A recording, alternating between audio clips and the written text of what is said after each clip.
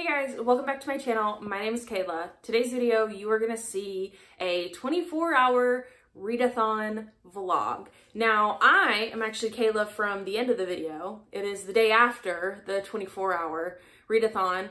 I didn't film an intro, apparently, or I filmed an intro clip, but it wasn't actually an intro clip. I don't know. So, this readathon fell on a Thursday night at 8 p.m. for me and ran 8 p.m. to 8 p.m. on Friday night. And I tried to read as much as I possibly could in 24 hours. Now, I'm really excited. I did this with me, Ruby, and Ruby's friend Emily. And what you're about to see is just everything we got into in those 24 hours. So here's that. And I hope you enjoy. See you at the end. Hey guys, so it is right before the readathon starts. I know I came back, future me, you've already seen, because I didn't want this to be the first clip that you see of me for this vlog. So it's almost time. It is 6:30. The readathon starts at 7, and I just wanted to come on here and tell you guys what I am going to start with, and that way I can get this ready, and then I can run real quick and make dinner, and then come back, and at 7 I can be on the couch ready to read for this 24-hour readathon that Ruby and I and her friend are doing.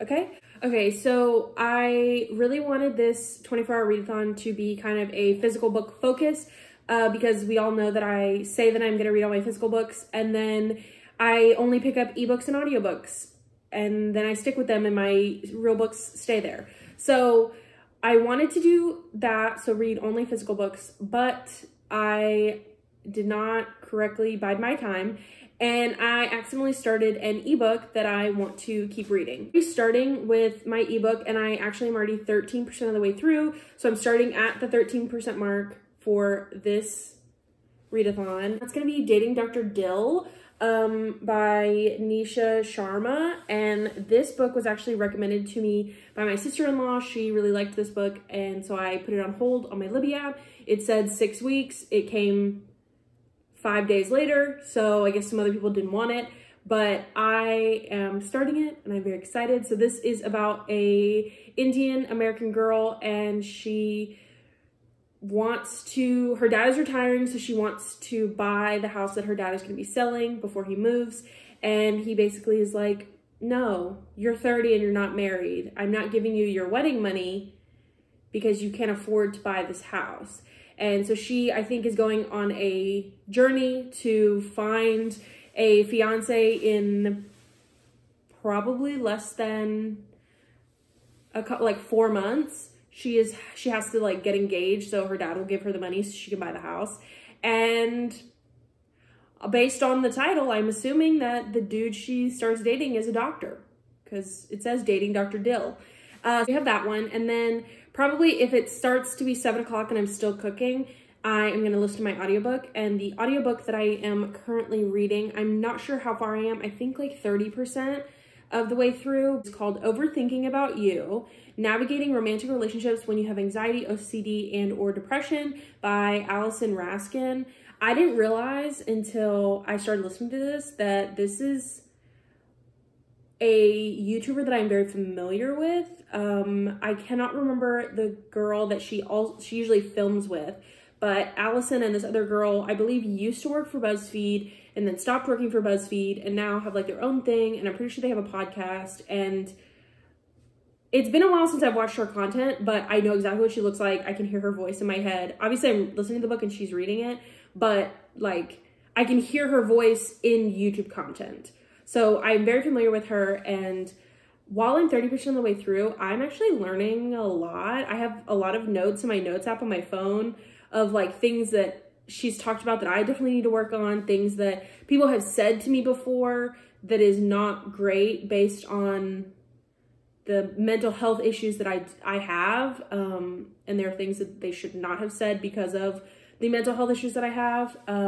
But that's a whole other thing. So those are my two first things that I am working on right now for the beginning of the 24-hour readathon.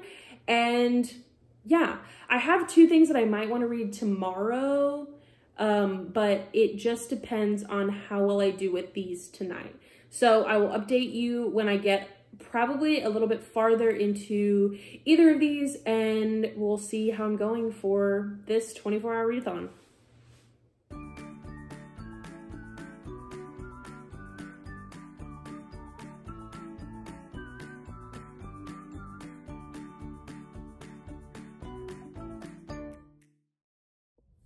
Okay, hey, I'm in a parking lot, and the car right next to me, to like 2 spaces over, decided to park and not immediately get out of the car. So they're watching this and I don't care.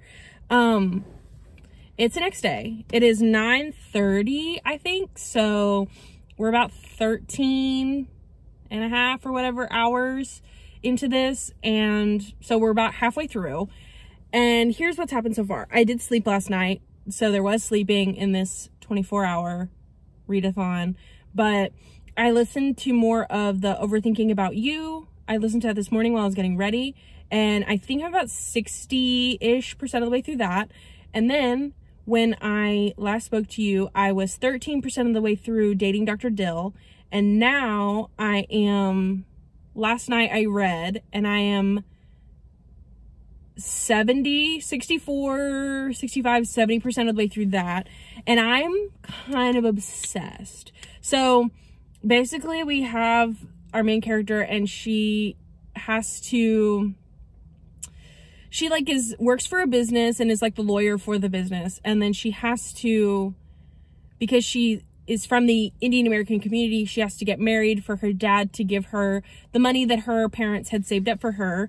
And so basically she is trying to find a love match using all like the Indian dating sites, and nothing's working. And then there's like this whole thing with this guy who is a doctor and also is an Indian TV personality for like the New Jersey area. And so there's a whole thing with him, and then they kind of he's like trying to do this fake dating thing because he needs money for something too from his parents.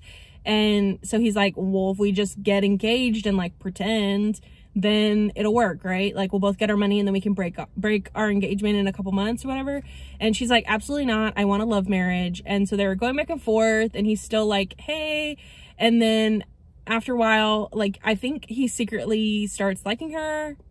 It's this whole thing. I don't really want to give too much away, but yeah. So that's it. I literally can see Ruby. Hey, Ruby, sister girl, what's up? Ruby's pulling in the parking lot, y'all. So I'm here at this little coffee shop. Ruby and her friend and I are going to get coffee and read together. And yeah, I did bring 2 books with me though. Ruby's going to park next to me probably and see me vlogging, and it's just going to be a little treat. Or she's going to park over there and not park next to me. It's going to be sad. So, I have A Discovery of Witches. My bookmark just fell out. Great. And I also have The One by John Mars. I'm not exactly sure which one I'm going to read, but I'm going to go because Ruby's here, and I'll see y'all later.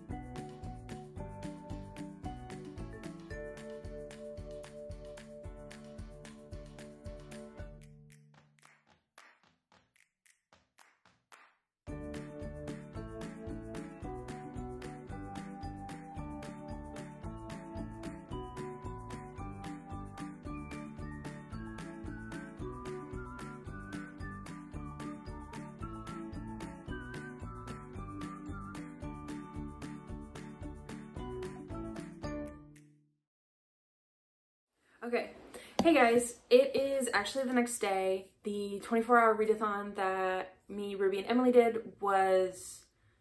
is over. It ended for me at 8 p.m. and it ended for them at 9 something p.m. And yeah, So I'm coming here to you guys to wrap it up. I actually haven't spoke to you guys since yesterday morning at the 12-hour mark. We went to this little cafe. We read outside. I got an awful sunburn on my arms because I'm a dummy.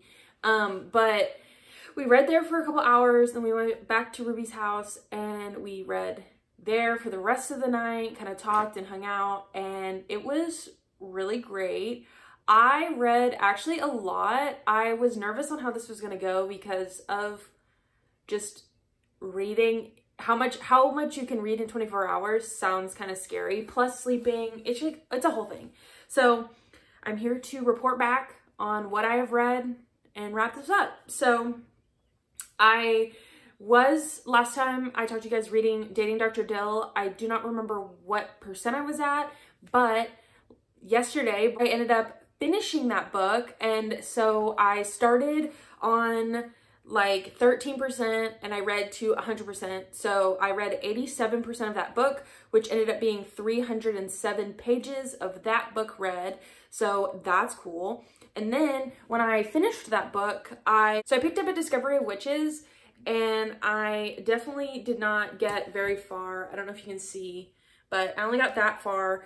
But I did read 49 pages of this, so I do not remember what page I started on. I think 46, and then I got to almost close to 100 pages or something. So I did read 49 pages of Discovery of Witches, and then before I talked to you guys, I had listened to some of my audiobook, and then after I talked to you, I did not get a chance to go back to it really at all.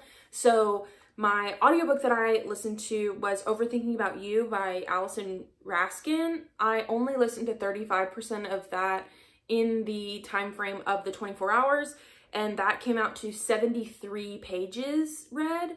So in total, I read 429 pages in 24 hours.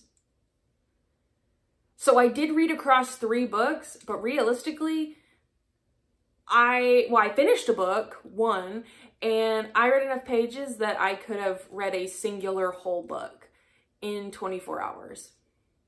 And that's freaking crazy that I put my mind to it. And honestly, the hours leading up to the readathon, I had actually read like 45% or like 35% of a different book and finished that one. So in like 36 hours, it's not part of the readathon, but in 36 hours, I probably read like over 600 pages, which is ridiculous. And I think that is super fun. And I definitely am going to try to do this again. I'm going to try to figure out how I'm going to do this again. And I believe it's next weekend. So I think you're seeing this on Monday. This coming weekend, if you're seeing this on Monday, is going to be Raglan and Stasia's 24 and 48 for June. And I'm definitely going to try to participate. So I think you should try to participate because that is crazy. I don't know how many hours I read in the 24. I know for a fact for Dating Dr. Dill, I read for 5 hours, 5.5 hours just for that one. So in the 24, I probably total maybe read close to 12 hours of those 24. But honestly, who's to say? I didn't really keep track. I wanted to keep track of like actual hours read, and then I didn't. So I think next time I do a 24-hour readathon, I'm going to track pages and I'm going to track the length of time in which I read in that particular set of time. But that is everything I had. This video is kind of short, but it's 24 hours. There's only so much you can do vlog style in 24 hours while you're trying to read as much as possible. So that's fine. But here's a little video for you guys, and I hope you loved it a lot. So like, comment, subscribe, do whatever you need to do to help out my channel, and I will see you guys in my next video. Bye!